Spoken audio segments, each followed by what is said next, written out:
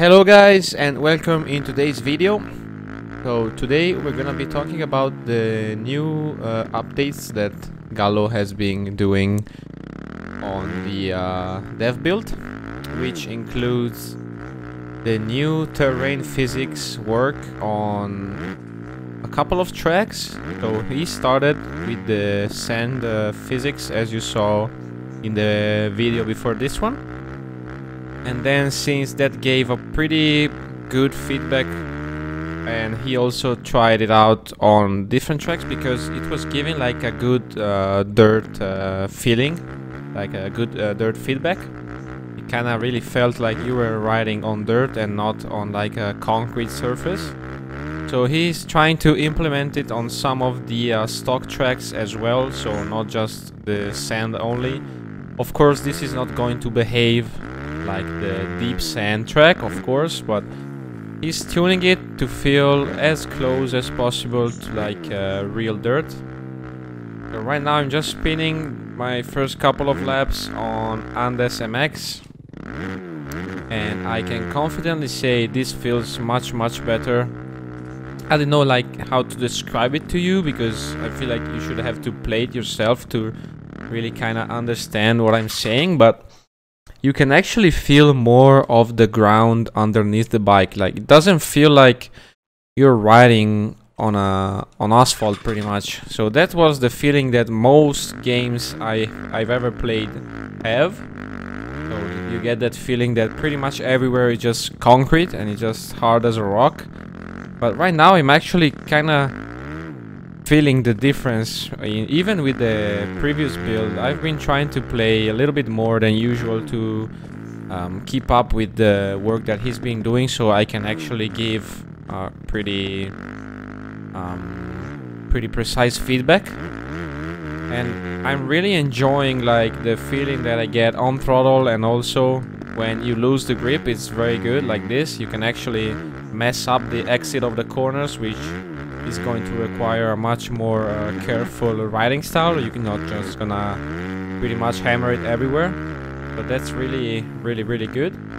He's also been working with the latest dev update on the new braking algorithm, because I've always like with the previous builds, it always seemed like you got too much braking too quickly, and it was kind of hard to judge the braking points. It was a little bit more difficult to get the bike into the corners, because for me personally I was struggling a lot and I felt like we had way too much brake power.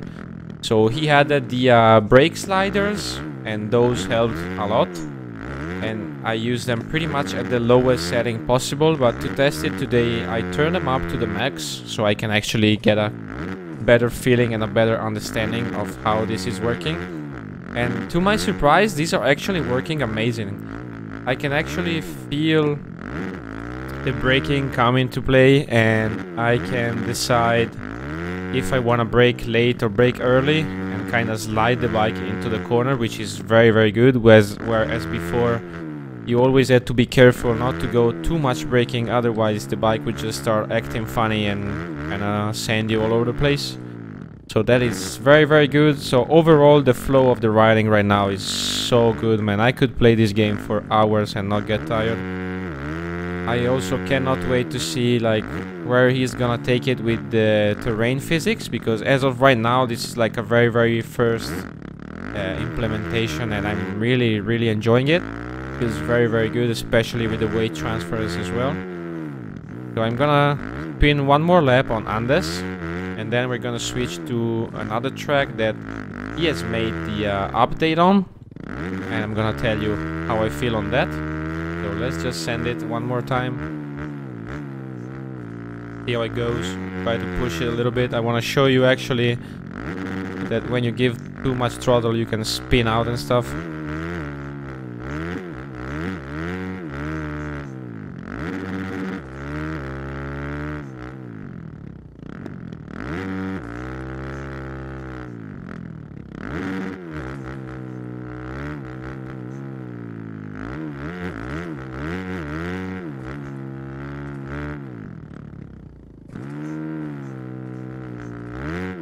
So yeah, overall the bike right now feels very planted, very predictable. Even on this track, I always had a little bit of difficulty going around on this track without crashing, and I'm really happy that I can actually flow on it right now without struggling too much.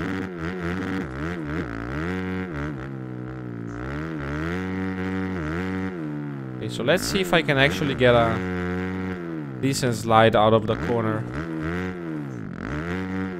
Oh, yeah, too much. So that actually is really good, because now you have to be careful about your throttle management, especially on tracks that are gonna be a little bit lower grip, because in the track editor you can decide how much grip you want. You could also make this track feel like Velcro if you wanted, so that can be like very unrealistic, but you can do that. He also worked a lot on the new how did they call it, like the way the bike reacts on slopes and takeoffs and landings. He worked a lot on that to have it as smooth as possible, so the game didn't act weird anymore. So that's actually another super good improvement. Okay, we ended the lap, and now we're gonna switch to Michigan MX, and I'm gonna tell you how I feel on that. Okay, here we are on Michigan MX. So this terrain should feel very loamy, almost sand-like, I think, especially when they rip it up for the national and they rip it very deep. So as of right now, it feels close. Like, it feels like a mix between, I might be wrong, it might just be my brain, but right now it feels like a mix between the Hell of Sand track and the Andes Max that you guys saw. Like, feeling wise on the controller, it feels like a mix in between. Yeah, as you can see, the bike handles the bumps very well, and the front end is very predictable. Yeah, maybe if I actually learned how to jump properly.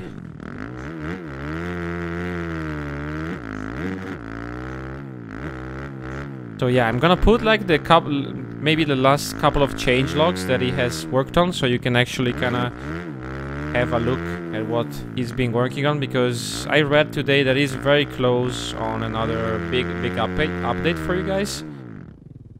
So stay tuned for that. I think it's gonna come out in a couple of days, but don't take my word for it. I'm not sure 100%.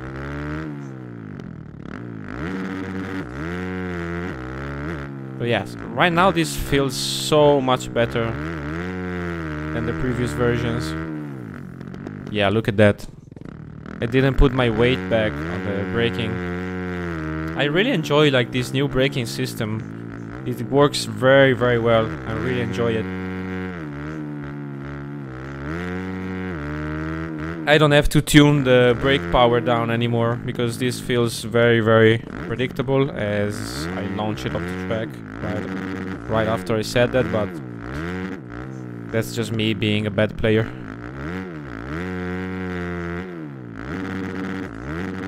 So I can't wait for you guys to actually try it and give me feedback on the comments on what you think about this new terrain physics.